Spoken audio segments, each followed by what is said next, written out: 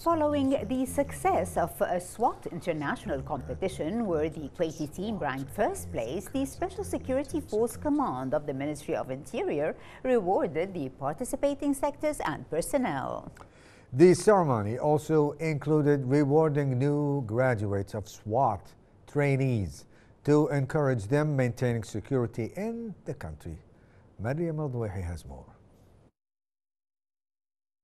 The Special Security Force in Ministry of Interior rewarded participating sectors and individuals in the last SWAT Elite International competition, where Kuwait's team topped first place and clinched permanent ranks in top 10.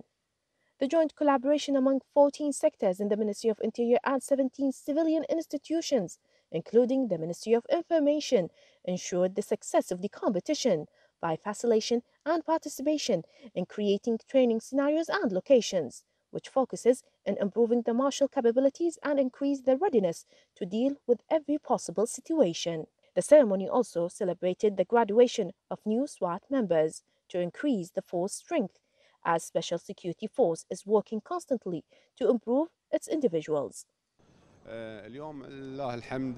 We graduated a new group of the Terrorism Combat and Hostage Release Force, in addition to 3 other courses in different specializations.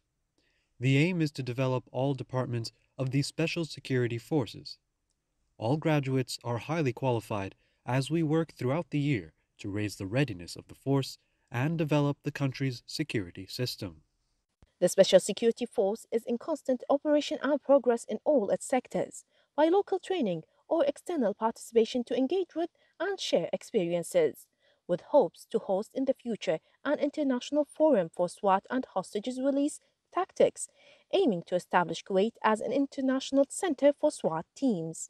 This is Mariam Al-Dwayhi for the News Department.